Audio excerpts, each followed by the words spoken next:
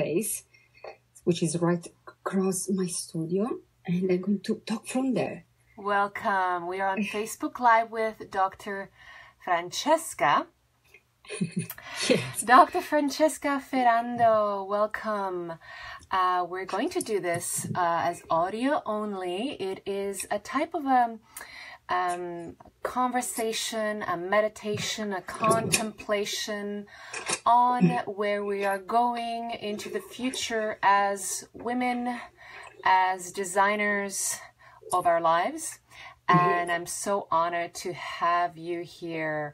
So we will also record this as the podcast. Let me know when you're ready, Francesca. I'm ready. Okay, great. Wonderful. All right. So here we go. Yes. Welcome, everyone. This is the Bliss Design Magazine podcast, and I have a beautiful guest with us today, an expert in post-human philosophy, Dr. Francesca Ferrando. I'm so honored to have you here, Francesca. Denise, I'm so honored to be part of this beautiful work that you are doing, spreading important wisdom and information through the internet. So thank you so much for welcoming to your world, to your virtual visions, to your space. Thank you. My expertise is in radical life extension, anti-aging, and regenerative medicine. I am a mentor for high-achieving, future conscious women around the world. And I'm just truly touched that you said yes to speak to me. I have a degree in biology and philosophy myself. I'm a huge philosophy buff. And when I heard you speak at the assemblage in New York, I felt this is it. This is the gal I want to talk to about the Future Femme. Well, I felt the same way when I saw some of your talks and your presence and your eyes, and I felt the same way. So I was truly honored to be able to actually engage in this important conversation and to envision together and to connect our visions. So yeah, it's very reciprocal. It's come from both sides. Wonderful. Fantastic. Well, Francesca, let's really have you tell us about what you're creating in the world. Tell us about your expertise, what you're doing in the world, and from there we'll take it into the whole field of the future of the woman. Yeah. So what I do in this point of my life is philosophy. So I teach philosophy, I write philosophy, I think philosophy, I exist as a philosopher. What does that mean? That I am aware that every microsecond of my life is writing in the big book chapter that in which we are together as a species. So I'm aware of our own agency in this dimensional manifestation. And so because of that, I want to connect with more people to see what other people are seeing and to see if we want to see together the future. Because again, the future is not, the future is not tomorrow. The future on some level already happened. The future is here with us now. And we are co-creating the future. It's a pluralistic connection. It's a plurilogue more than a dialogue. And in this plurilogue, I want to hear other voices, and I want to hear my voice resonating with other voices and other voicing. So I do see the political, the creative, the artistic perspective of being a philosopher, not just working as a philosopher, but being existing as a philosopher. Philosopher come from the word philosophy, ancient Greek. Some people like to translate it as the love for wisdom, philos, love, and Sophia, wisdom. But you can also reverse it, and you can also do the wisdom of love. I know that you are very much engaging with the political importance of love, and you can think of philosophy in that sense too. You just reverse the order, and you do the love, Sophia, of wisdom, or the wisdom of love. So I think that the wisdom of love applies to your work, and I thank you for that. Oh, that's so beautiful. I do love to think that I'm trying to really bring together a union of wisdom and love in the way I do medicine, in the way I do mentorship, in the way I design, and as an artist. So I'm with you in full resonance. Wonderful. Well, I have been in the field of transhumanism for over 2 years now. I was introduced to this by Dr. Natasha Vida-Moore and her amazing husband, Max Moore, and I know that you have spoken on panels with him.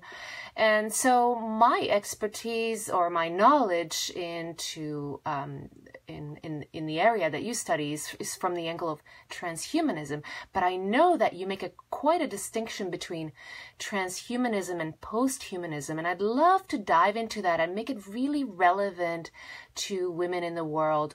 Why do we make that distinction, and what should we know about it as women creating, designing impact in the world? Yeah, so that's a beautiful question, and it's very much related to my work. So thanks for asking that.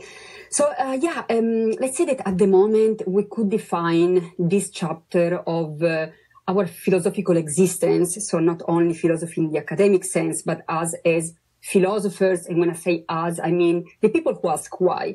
I think that everyone is a philosopher. I don't think that you need a degree in philosophy to call yourself a philosopher. People in ancient Greek did not have a degree in philosophy to call themselves philosophers. I think that when you are very young and you stop and there is like movement around stuff, and you stop 1 second and you look at everything and things do not quite make sense, and you ask why. Why am I here? What is this? And I think that's philosophy. That's the philosopher in each of us. And then people find their own answers through religion or through the arts or through their own work or through their own families. Now people give meanings, but that moment of complete potential, full potential, complete openness of the child that open their eyes and finally ask why could be when you're born or when you're a little older, depending on your own, on your own path. But I think that is the philosophical question. And so everyone has this inside of them. And that's something for me important to underline. So in this chapter in which we are now as philosophers, I could define this chapter as post-human. And what I mean by that, as you correctly said, there are different schools of thoughts, different people, different movements who are actually addressing this specific topic that we can call posthuman. That's why I like to think of posthuman as an umbrella term in which there are many different dynamics involved. Inside of this umbrella term, or connected more than inside would be exclusive. So let's say connected to this umbrella term, there are different schools of thoughts. We can think of transhumanism and posthumanism mostly because these are the two main, I would say, movement at the moment, but there are many others. There is anti-humanism, meta-humanism, new materialism, etc., etc. Also within these movements are not one, but many. So again, transhumanism, we should also think of transhumanisms. There is libertarian transhumanism, democratic transhumanism, extropianism, etc., etc. So definitely, and the same for posthumanism. There is critical posthumanism, cultural posthumanism, philosophical posthumanism, etc. Now, I don't want to confuse everyone with all these terms, throw in there like stars in the sky. But yeah, we should think of the posthuman as the sky, at night there are all these beautiful stars and it's exciting, it's happening. So what are all these people, what do all these people in common? Well, all these people have in common the fact that we all see the human as something that is evolving. Of course, you can go through Darwin, but not only. You can go through many spiritual traditions. You can go through some specific approaches to consciousness. So the idea, again, that the human is something that is evolving. So there is not one defined, close way to define the human. Even in biology, since it's beautiful you study both biology and philosophy, but even in biology, it's very hard to define the human in a 100% comprehensive way. Everyone is somehow a little different DNA from each other. So even from a DNA level, it's hard to define what is human DNA.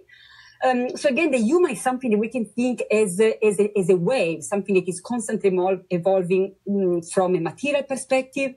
And when I think material, I also think conscious. So matter as conscious, as agential, as generative, regenerative, not something as passive as, not in that dualistic way of matter separated from the spirit, no? But on the other side, matter that is alive or matter that is dynamic, shifting, constantly evolving itself. So everyone agrees of these movements, at least, that the human is not something static, but it is something that is shifting, evolving, mutating, modifying itself, etc., etc. Now, how this happened, there are different answers. According to transhumanism, we are, some of us are transhuman now. We are not posthuman yet. And it's a transformation of the human who is aware of their own agency in directing evolution. Only human evolution? Yes, for some. Evolution in toto? Yes, for others. This is come from Julian Huxley, who actually coined the term transhumanism. Transhumanizing was already a term found in other scholars and thinkers like Teilhard de Chardin. But transhumanism, that's Julian Huxley in 1956. And he actually said that humanity is at the stage where they should become the director of the biggest business of all, the business of evolution. Some people get excited by his visionary view. Some people not so much because they see a problem with anthropocentrism, which is the criticism that comes from posthumanism. Now, Natasha and Max More, they are very, very interesting thinkers of the transhumanist movement. I engage constantly with them. They are friends and great thinkers. Although I'm in constant dialogue with the transhumanist community, I am myself located in the philosophical posthumanism area of all this discussion.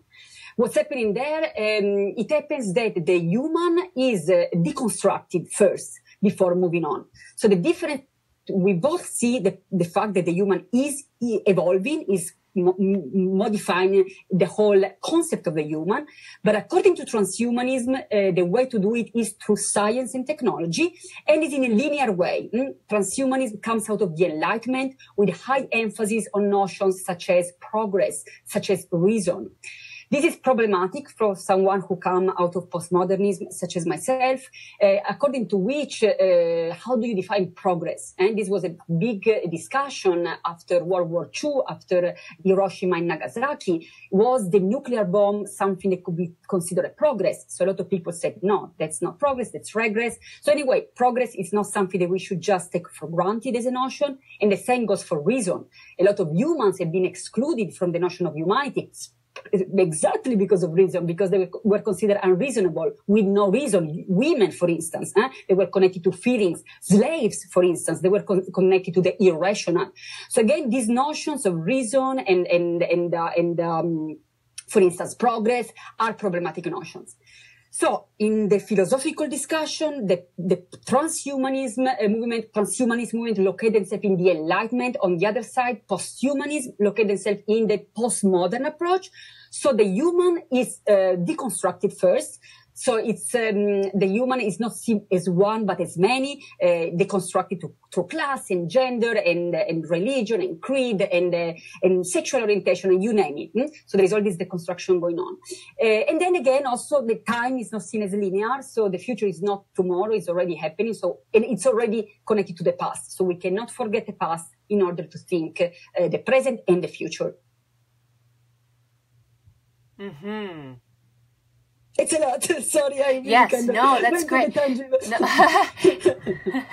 Yes, absolutely. The difference, the pull of transhumanism from the Enlightenment ideas. This is the key. What I found really beautiful about your distinction when it came to posthumanism and transhumanism is the difference between revealing humanity and upgrading humanity. I love that. Oh, yeah. Can you touch on that? I love that. This is go straight to actually, again, the philosophical genealogy. I love you bringing the notion of revealing because that's very connected to Heidegger and to his notion of technology. So yes, the posthuman also engage with the notion of technology, embraces the notion of technology, but technology is not seen just in its technical outfits. What I mean by that? Technology is not just computers. Technology is not just phones. Technology is not just electronic devices or drones or AI.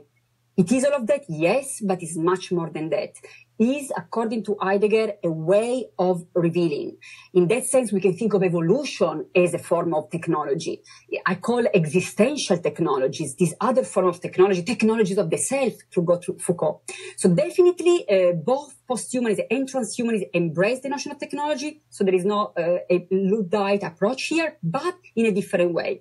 Again, as you were mentioning correctly, the fact that transhumanism embraces it through the tradition of the Enlightenment, and again, it's not just saying that, is stated in the first transhumanist declaration, 1994-1998. So that was again written in the history of the movement, that their own genealogy comes out of the Enlightenment. In this sense, again, technology comes of this notion of progress, it's linear, and again goes to what are our current technology or also potential technologies. For instance, cryonics. We don't know if it's going to work, but we hope it's going to. And that's a way to think of technology, but as a posthumanist, that's a limited way of thinking of technology. Everything is technological. Humans themselves are technological beings. That's why we are here. According to paleontology, humans are those animals that create technology out of technology, a tool out of a tool. So other animals can create tools, but humans are among the few, because again, there are some other primates that can create tools out of tools. So again, technology is already strictly connected to the notion of the human. And here again, we embrace technology in a much wider way through the reflection that Heidegger started with a question concerning technology, 1953, about seeing technology as a way of revealing. So really love your question. Definitely very, very beautiful and deep question. The difference between upgrading is that you are taking for granted what you have and you're going to upgrade what you have. You don't deconstruct it. You don't have a problem with that. As a posthumanist, I don't upgrade what I have, because already what I have, I deconstruct. It's a constant movement of reflection of what I have already. What I have already, it's not neutral. It's not all-inclusive, because again, the human has been already excluding so many humans. Think of the history of racism. Think of the history of sexism, of classism, homophobia, ageism, you name it. There is so much of that ageism. And this is constant. It's not just in a one point in history where the kind of problem is constantly repeating itself. That's why I'm now addressing the problem of dualism. I don't address just racism or just sexism or just classism. That's not enough, because there is always going to be some type of discrimination that some beings are going to have against others. I think the problem here is dualism, seeing yourself in separation from others.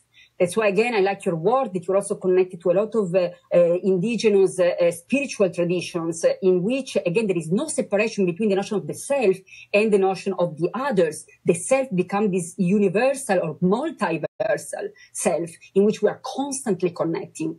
That's, for me, it's very important. And in this sense, technology can give us a very good lesson if we want to learn that, but it can also become dualistic.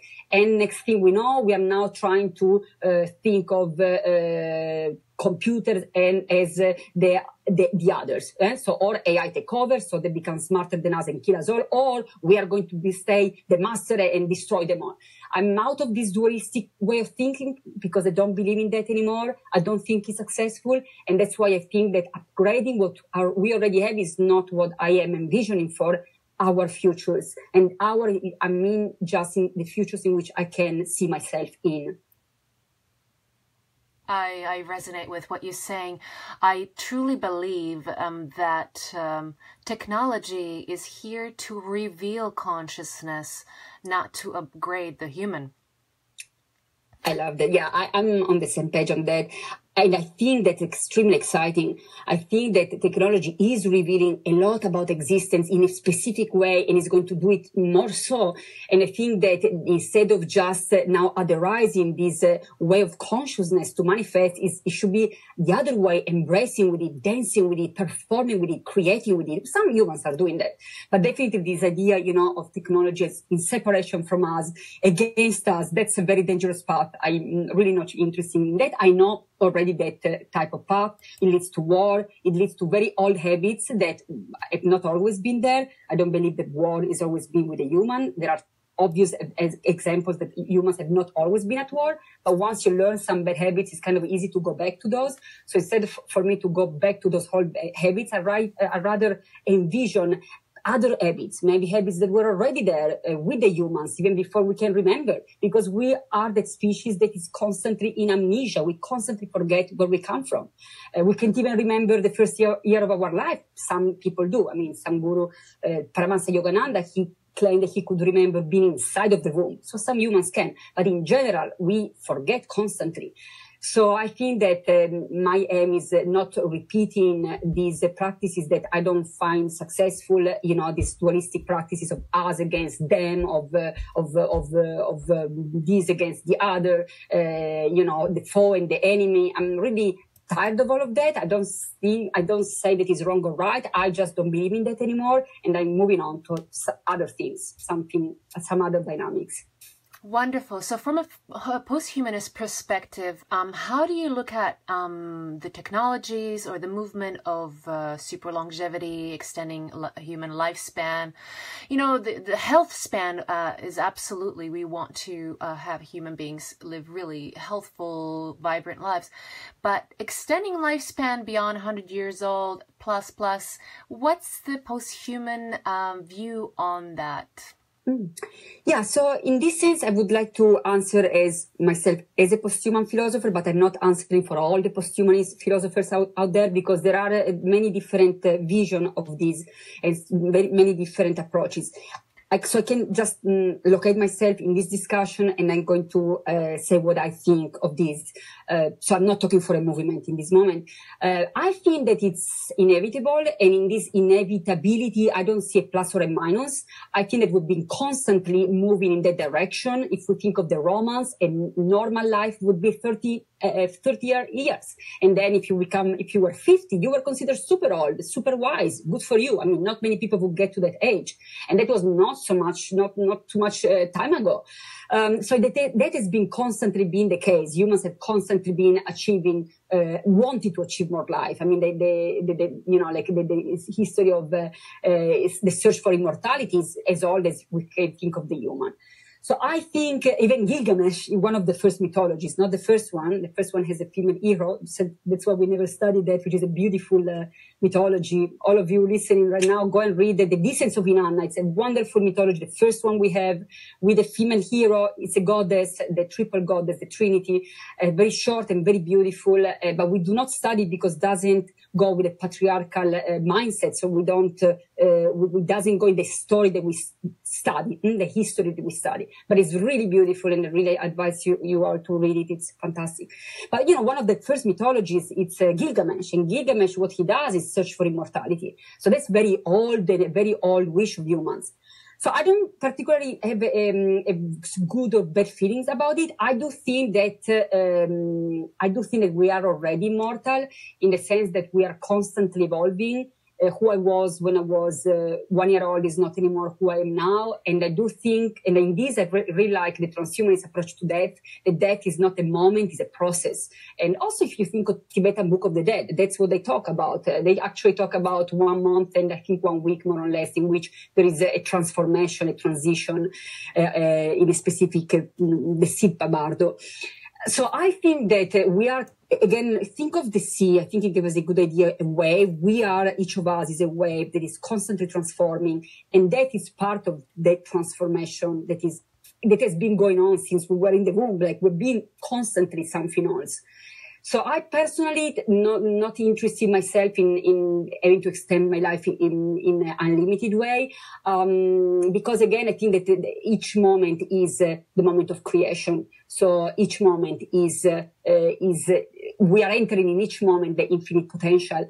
But I'm not against it. I think that for some people, maybe they need more time. So, good for them.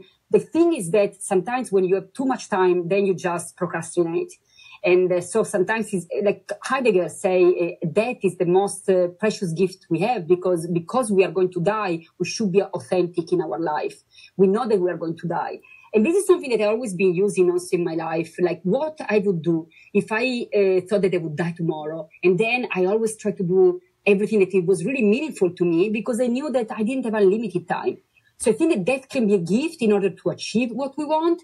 But, for some people, if they feel that they need more time, good for them. They should have more time. Although the risk of that is that once you have unlimited time, that you're just always going to procrastinate and pretty much waste your time. So sometimes even writing as a book, like it's good to have a deadline, because if you don't have a deadline, then you're just going on forever. And the deadline, the word deadline, I think it's very good in this context of talking about that.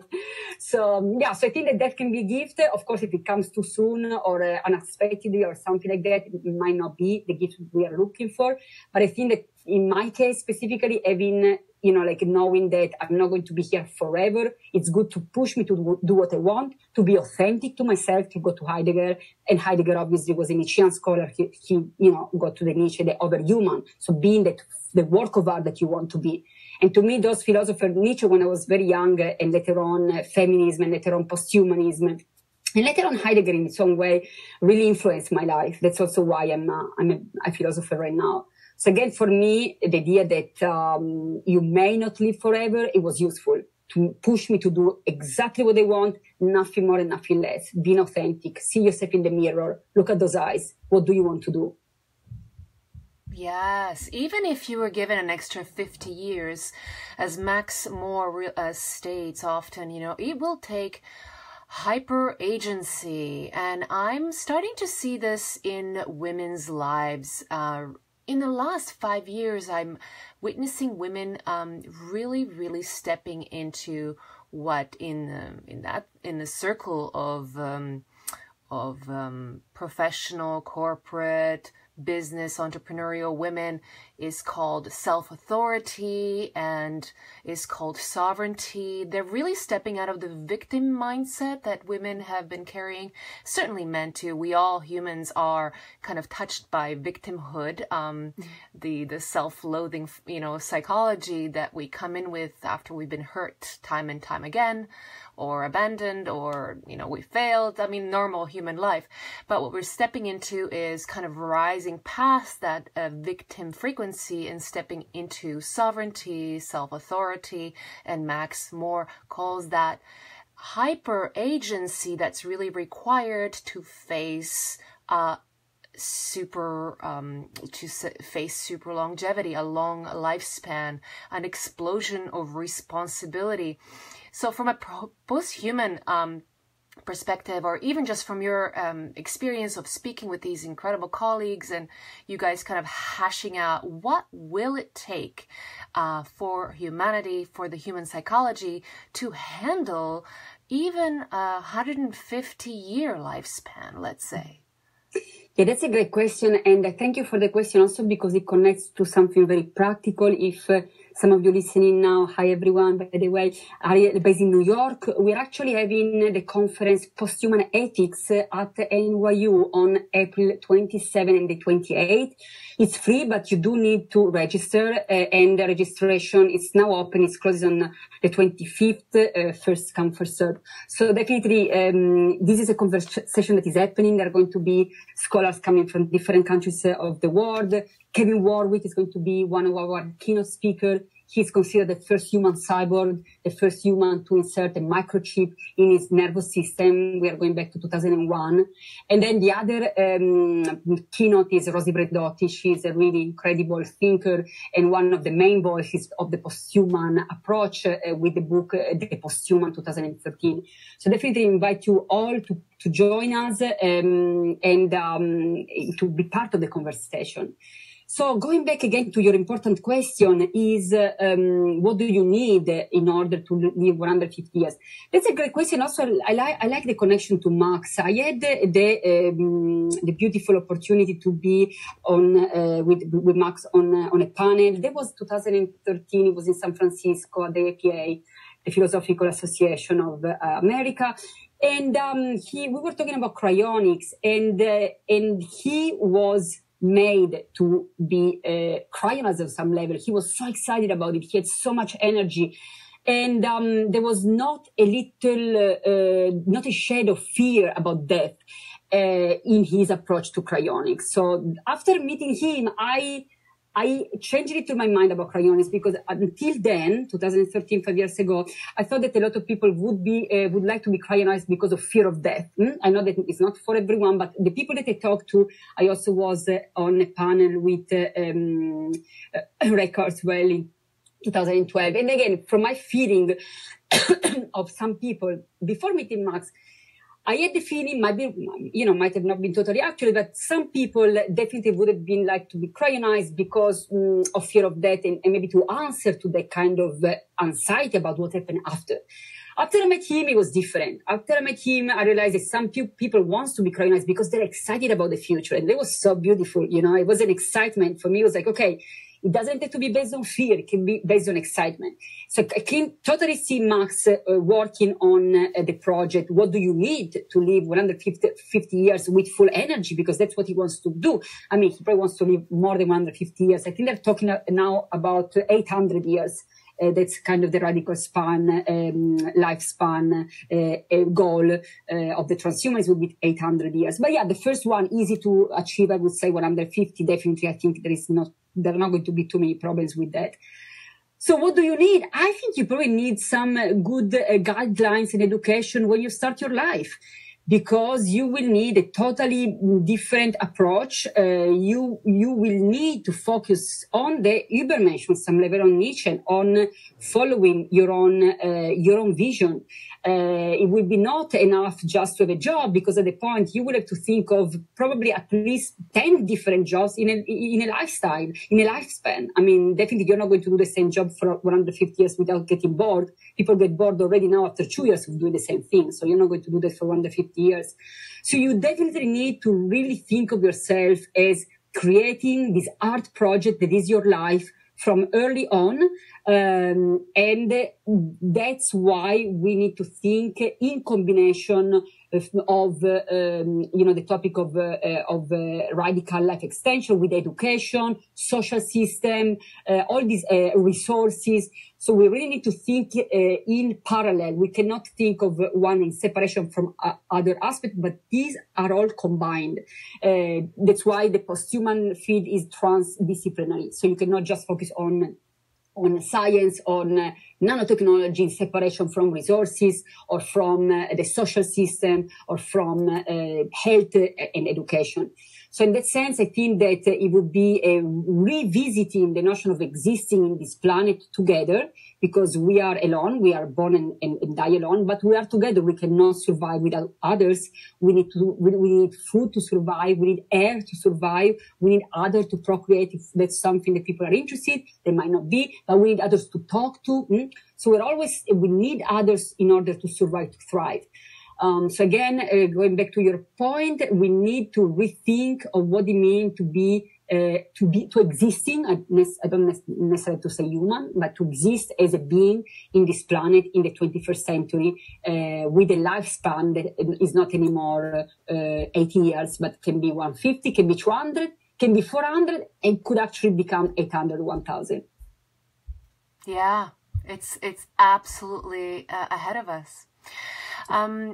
What Ray Kurzweil said regarding the morality of the future human, he's very positive about it, that in fact there's not going to be a fight over transhuman technologies, because ultimately once we reach there within 30, 40, 50 years, by then humanity will have evolved towards a human that will have such an expansive sense of morality towards others.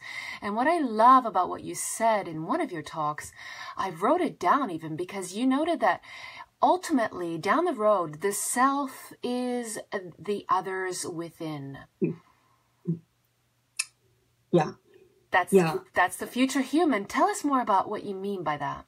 Yeah, no, that's thank you so much for bringing that thought in the conversation. Yeah, this is something that I think it's an important point to really think in post-dualistic ways. In this close future, in this future that is already happening, I do see what Ray is talking about, but I also do see that humans are not all treated under the same level of humanity.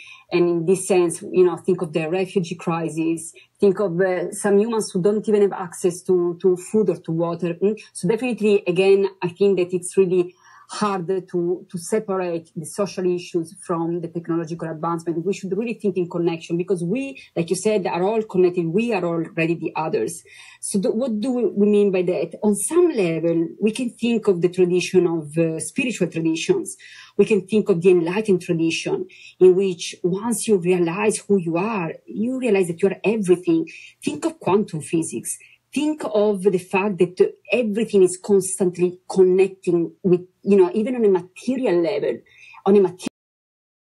So again, from a very scientific perspective, I think quantum physics, it's a very good way to try to understand what we mean by we are the others.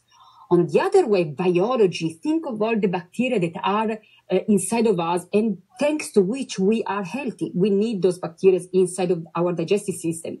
So when we think from our body is already a universe. So we can already think of the multiverse, which is already happening on the cosmic level, but we cannot even think of that from a biological perspective, of bodies within bodies, within bodies, within bodies. So in this sense, again, it is important to really think of us in this constant bridges that are constantly opening new possibilities. So in this sense, we are others, we are with others, we are the others, the self as the others within. We are also part of a species. We share 99% of our DNA, not 100%. Every human is different, but we do share a lot. We do share a lot in the history of biological consciousness. We are affecting the others. We can tap on some level, according to the traditional psychoanalysis, to the collective unconscious. For instance, thinking of Jung. So again, it's if I have everything I want, and it's like the Buddha. Before he was a Buddha, Siddhartha, he had everything he could imagine. He was in this perfect castle. Everything was perfect. Anything he could dream of would be materialized in front of him. There was no death. There was no sick. There was just beauty and dance and poetry and sensuality. But then, at one point, he opened the doors and he goes out and he realizes someone is dying, someone is sick, someone is being abused. And he realized that to be fully completed enlightened, he could not be just inside of his own vision, which is important to have. That's why he was able to go out and be strong, because he realized in his youth that he could be loved, that he could love, that he could manifest his dreams. But then when he comes out and realized that a lot of people were not able, he realized that he is everything and everyone can become the Buddha. So that, I think, is a beautiful story that teaches a lot also, about the idea of being connecting to the others. The mystic tradition is not just shelter yourself from others, but being at one point connected to everything, to not only humans, but non-humans. Think of St. Francis of Assisi. He was talking to the animals. He was communicating with the stars, to the plants. And now we can think of technology and the drones. And so again, I think of us. I like the painter Alex Gray in the way he represents reality. It's so beautiful. He connects the human to the non-human, to the plants, to technology, to the dimensional multiverses. So that's all for me. It's really thinking of the self as others, as a meditation practice that you can endorse every second of your life. That is powerful, beautiful, just beautiful philosophy. Thank you so much. Thank you. Do you have a few more minutes for us? Of course I do. Wonderful. I would love to ask you a question about the voices, women's voices in the futures movement. When I came across Natasha Vita-Moore's work, immediately I ran up to her and I said, Natasha, I have 4 degrees. The last thing I need is another degree, but I totally would jump into a PhD with you. And so, because I felt like the futures dialogue is really, really, it's fantastic. It's really growing.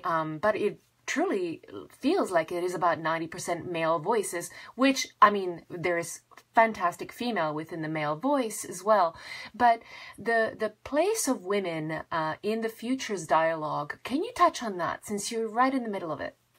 Yeah, well, thank you so much for asking this question. I mentioned previously that actually feminism was one of those philosophies who actually changed my own life. The first one, philosophically talking, was Nietzsche. I had the great luck, actually, I would say luck, to study him when I was 16, and studying the Overmensch really opened my life to the idea of living exactly the life I wanted. Think of the eternal recurrence, the idea that everything can come exactly the same, what you would do in the case. You know, if you think as a metaphor that your life could come exactly the same, nothing different, exactly the same, would you still embrace it? Would you still love your life?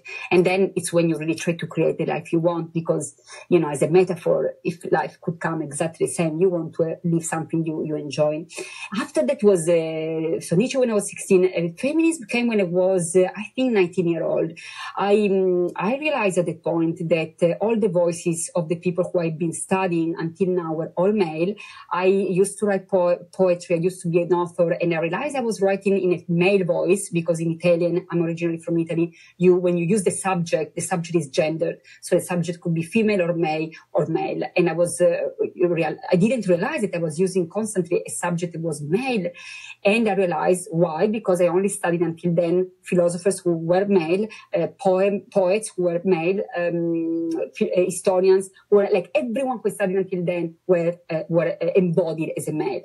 So I realized that I was having a gap. I was missing many voices of humanity. And at the point for 2 years, I think I tried to only read female authors, female philosophers, female poets, female artists, female.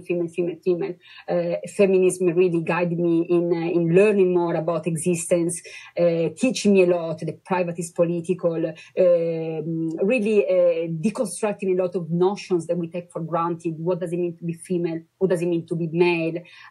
At the time, I realized also that these are two static categories. A lot of people do not recognize themselves in those. So I saw more the rainbow in the whole approach to gender.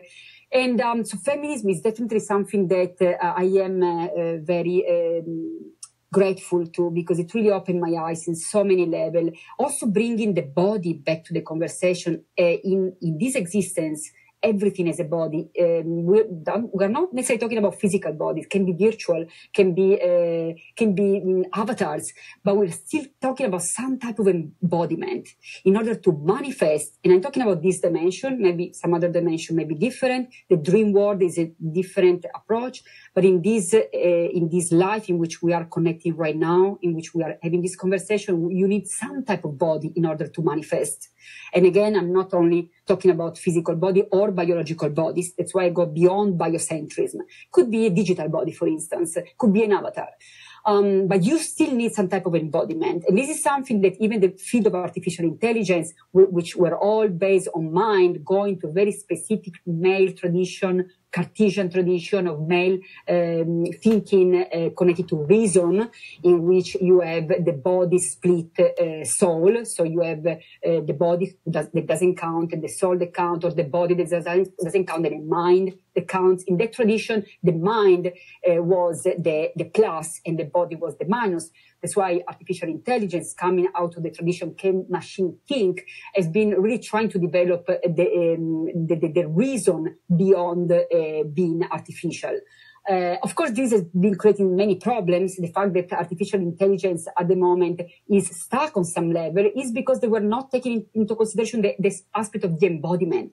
This came back at the very beginning of the 21st century with an approach that actually realized that you cannot think of any type of being without the embodied aspect. So I think that women coming from a specific tradition of thinking that is embodied, of oral histories, of collective consciousness, I think that the voice of women have always been there, have always been shaping this society, but not in a way that could affect other people who were in power decisional locations on a, let's say, explicit way. Let me rephrase this because it's getting a little convoluted.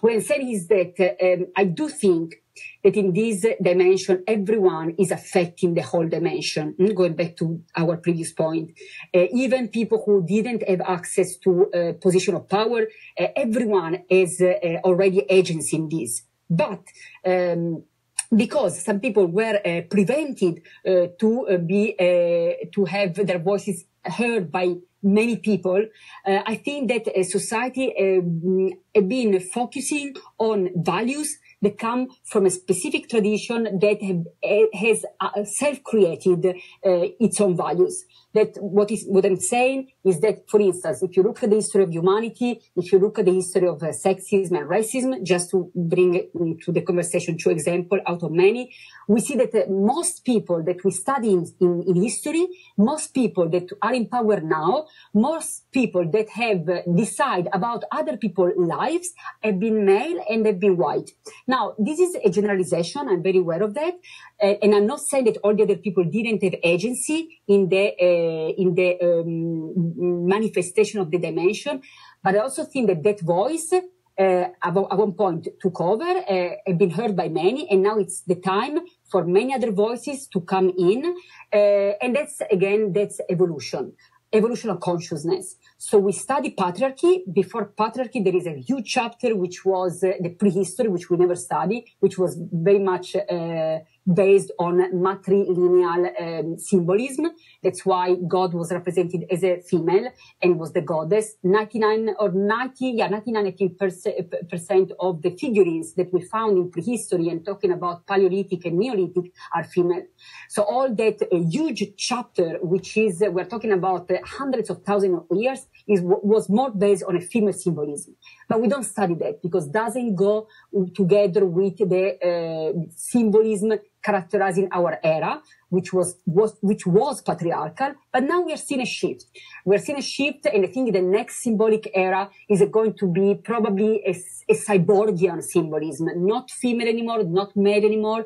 It's going to be cyborgian in the sense that it's not going to be based on an essentialist approach to what is a female, what is a male. And I think, again, technology is going to be part of that. And I think also some of the religious symbolism is going to be connected to technology. So to finalize the answer to your important question, I think that women and all the connection to the history of gender in relation to the female history is going to evolve in different ways that are probably thriving outside of a dualistic approach to female and male. I think this is the paradigm shift which is starting now, and it is going to develop into a new chapter. Is going to be better or worse? Who knows? We're not going to be there. It's outside of good and bad, going back to Nietzsche, but definitely that's what's happening. It's a transformation. Patriarchy is dead. Again, I'm sorry for the people who wish it was still going on. It's dying. Let's say it's dying, but it's definitely kind of moving towards something else. And it's something else I think is going to go beyond female and male. I think it's going to be more into like the spectrum of colors, the rainbow, the pluralistic, the plurilogue, instead of the monologue, which was patriarchal, or even the dialogue, which might have been matriarchal. I think we're going to go into more of a plurilogue. Interesting. Because I see it as, the yin and yang, the feminine, the masculine, the expansion and contraction exist in this time and space of evolution because we are still in a dualistic time of our evolution. And as that evolves, we're moving more and more towards frequency of one. But you're actually saying that we're actually differentiating into a multicolored rainbow.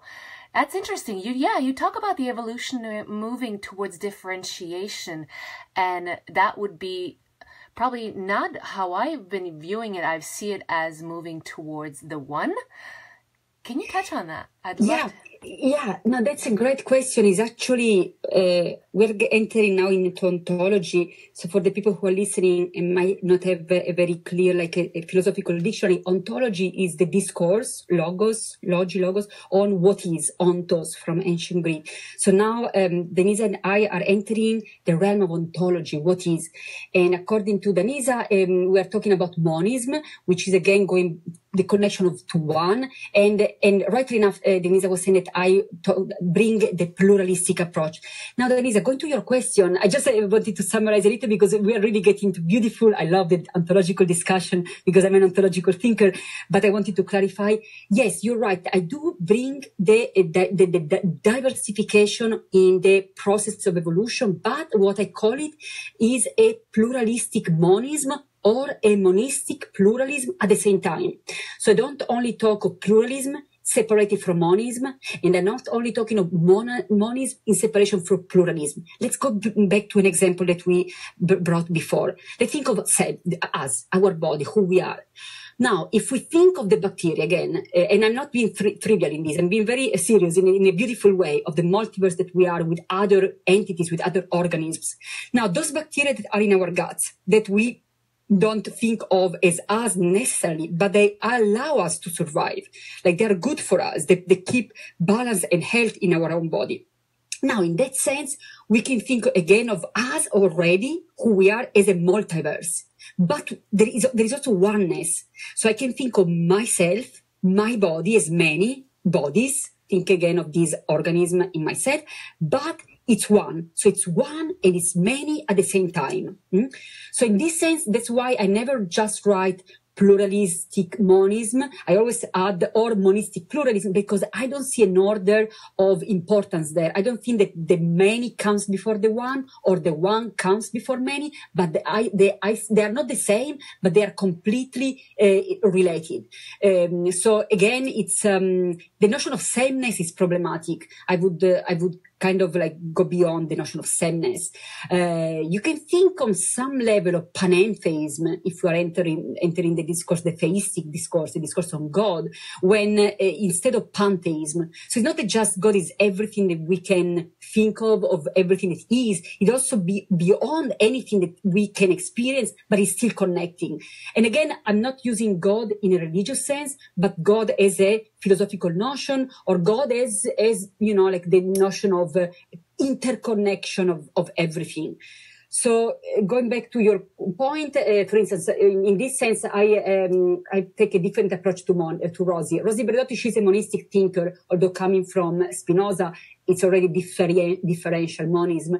But in my case, I don't use just monism, which would be more what you were underlying, which I think there is definitely truth in monism, but it's not the whole picture.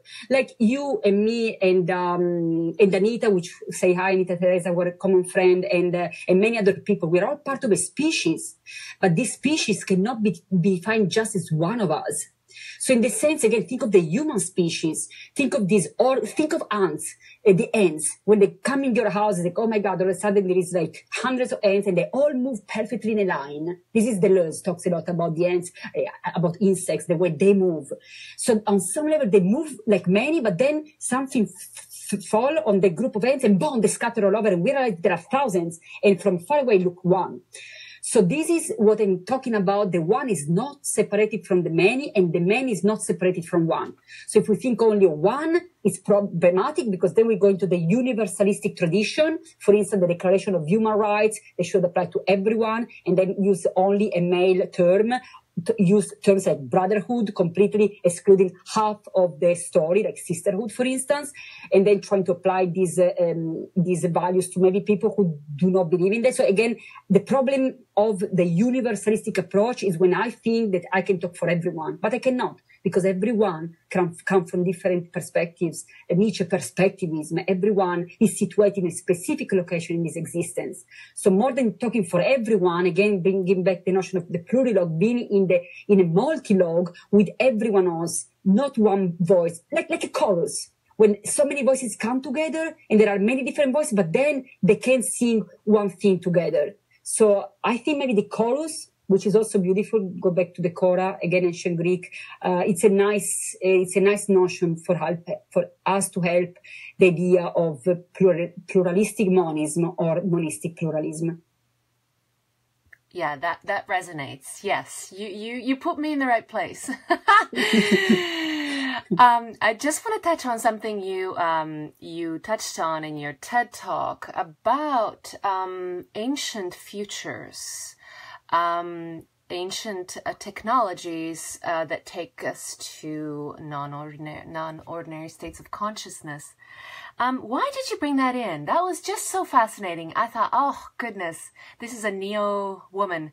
Touch on the ceremonial, shamanic, non-ordinary states of consciousness and how they inform the future. Yeah. So again, I come from a tradition in which time is not linear. So it's not that yesterday is gone and today is what we're experiencing and tomorrow is not here yet. I come from a tradition that you can think of the yugas in the ancient Hindu tradition. You can think of Nietzsche. You can think of ancient society in which time was, and still now, all the indigenous society in which time is considered more of a cycle. In all of these, I like to think of time as a spiral more than a cycle. Or cycle, again, yes, through the indigenous traditions, for instance, the season. We are entering now the spring. Last year there was a spring which was connected to this spring, but it was a different spring. So again, a spiral. We have cycles that keep coming back, but in a spiralistic way, in the sense they are not exactly the same. So a little different from Nietzsche in this sense. So in this tradition, again, the future is not something that is not here yet. It is already here. You can have memories of the future on some level. Of course, although we are in constant potential. So of course, you can constantly also alter this rhythmic tradition of time. You can, I can think also of space-time, because the time is not separated from space, from the physics tradition. I can think of space-time as a material entity that holds memory. In this memory, the more us as a species, us as individuals do something, the easier we are going to do the same thing. Including habits that we might want to not to repeat. They say that, for instance, if you stop doing something for 3 months, you're going to be less likely to do it, and then 6 months, even less likely, and then 9 months is going to be really much less likely that you're going to get into the same habits. The same goes as a species. Again, the idea of war, when I was studying history at school, they made it look like history always been war always been there. But then if you study, actually, interesting enough, prehistory, before the Neolithic, you realize that it's a whole different story. It's actually war entered with the invasion of borders, because all of a sudden, this is mine and that is yours. So we start habits constantly in our life. And the habits, you can think of habits connected to ethics too. Ethics come from ethos in ancient Greek, which is exactly what it means habit. Now, a ceremony is a habit. Going back to the shamanic tradition, we can be shamans in our everyday existence. We can thinking of transforming the whole space-time dimensional realm through our habits, because we are in it. It's almost like you are in a swimming pool with the water. You are entering, you are moving the water. So it's not that you are neutral. You could be there or you couldn't be there. If you are not there, it's the same thing. You are there, your body changing the whole system. The water touches you. You are touching the water. You're becoming part of this entity. And we are like that in space-time. It's not that we are separated from space-time. Our habits are constantly affecting space-time, and we are rechanging on some level. You can think of redesigning on some level the whole dimensional realm. So the shamanic tradition absolutely tap into that. They were very aware, and they are still very aware of that. The shamanic traditions are still going on nowadays in many countries, including our own in the United States. And in the shamanic tradition, I've always been very aware of this complete agency of us as entities, as energetic entities in this dimension. In this sense, the shaman is also the animal, is also the non-human, is also the plant, is also the earth, Pachamama. The idea again that you are not separated from all the other beings, that once we enter into a taxonomical society, before biology with taxonomy, and tax, I mean category. When we enter into the categorization, then in order to categorize, I need to separate, to create borders and more borders and more borders. But the shamanic tradition is kind of going transcending all the borders in the sense that you are already all these elements of existence that you are witnessing. So it's not only that you can see the plant, that you can see the animal. You are these entities that are manifesting in front of you because you are part of this bigger picture, which is space-time. And again, think of us entering the ocean with a beautiful dive. We are coming into this world. We're manifesting from the Siddha Bardo, going back to the Tibetan tradition. We're manifesting and we become this. But in becoming this, we are completely engaging with everything. We are transforming everything that is manifesting at the same time as us. So again, if we're entering a swimming pool, the water level changes because of welcoming our body. The movement of the waves are changing because of us. So again, the shamanic tradition were completely aware of all these aspects since the very beginning, so much the very beginning that we have already, we can already witness shamanic practices in the Paleolithic tradition. So we can, there are images of shamanic. At first they thought they were male shamans, and others think they were actually female shamans in caves in old Europe. So again, a very ancient tradition that come with the notion that on some level humans have always been posthuman. And that's something I want to underline. I don't see the posthuman that is just related to us now. I think it's something that is can be also traced back to the history of the human, to the prehistory of the human before we were human. So it's a kind of the transition is before you were human and after you were a human in a tradition where again time is not linear. Beautiful. Oh.